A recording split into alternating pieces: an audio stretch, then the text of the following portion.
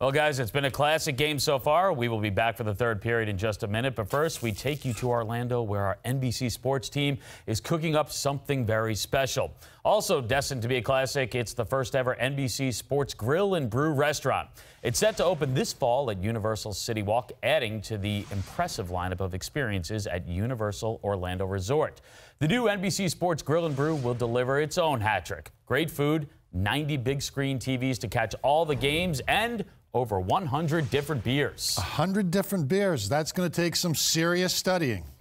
Somehow, I think you'll be able to make a decision. It's like a very big VIP suite, and with the open design, you can see your food prepped from anywhere on the perimeter of the restaurant's signature kettle grill. Okay, now you guys are making me extremely hungry.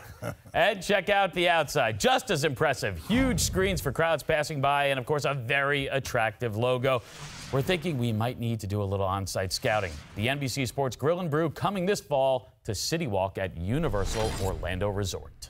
I'll be there.